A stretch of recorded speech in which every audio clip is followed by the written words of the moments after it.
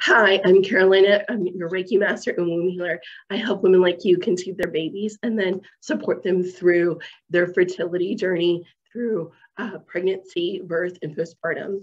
So I went ahead and I pulled some cards. We're going to pull one card per for fertility, pregnancy, and postpartum. So our first card, this is a group collective reading. So anything that does not resonate for you, just take with a grain of salt, and it's not your truth. If it does resonate with you, leave a comment below to let me know that it did, and if you would like to see more of these readings. So I already shuffled, so for our fertility, this is Kali Ma. Kali Ma is about facing your fears. So whatever it is that's causing fear in your fertility journey, I want you to look as to why that is fearful for you. And I know fertility is quite complicated, and the feelings related to fertility and conception are definitely complicated. So I want to, when we're facing fear, we need to be made to feel safe. So what can we do to make you feel safe during this time while you're facing this fear? Perhaps is most common fear is not being able to get pregnant or being able to carry a baby full term. Or once you are pregnant, fear that you're going to miscarry. So we need to do things to make you feel safe and comforted. And that is going to be a huge difference to make sure your womb, your sacral chakra remains open. So that's huge. So this is your chance. Kali Ma comes forward when this is your chance to soar. This is your chance to move forward and pass this fear. So know that all of your spirit guides and spiritual counsel are surrounding you. Oh, for pregnancy, this is Joan of Arc. This is the voice of truth. So for your pregnancy, I want you to find your voice. Your voice is needed in the world. Your baby needs you to find your voice. You should be releasing the need, releasing the fear of being persecuted when you speak.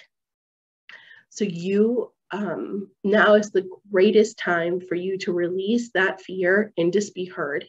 The people around you are ready to receive your message.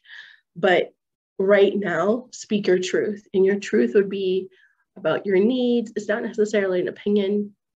Like, what do you need? What do you want? Where do you want to go? Where does your soul and baby need you to go?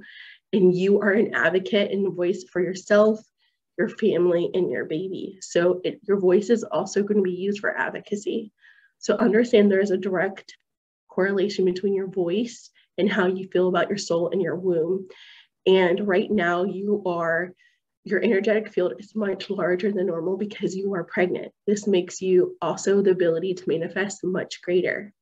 So the sooner you find the power in your voice and understand that you are a great communicator, the better that this will go. I hope that is helpful for you. Now for postpartum, and this is for mamas from 0 to 2 years after a baby has been born. Oh, this is White Eagle. This is about ancestral pain and spirit. So basically, this is a good time to connect with your lineage.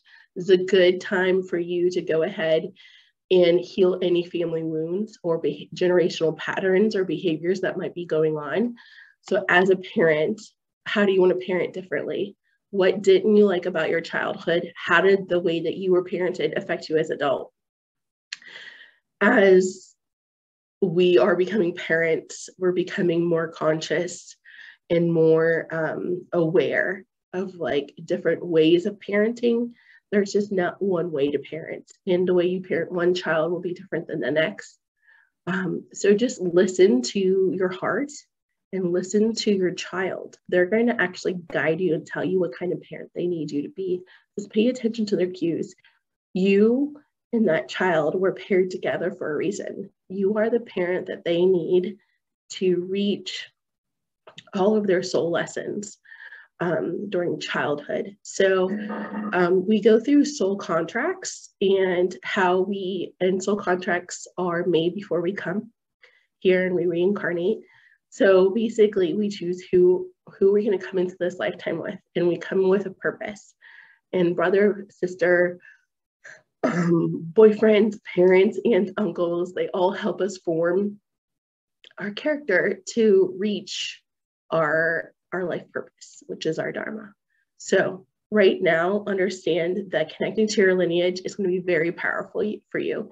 Ways to do that could be genealogy, sometimes setting up an altar.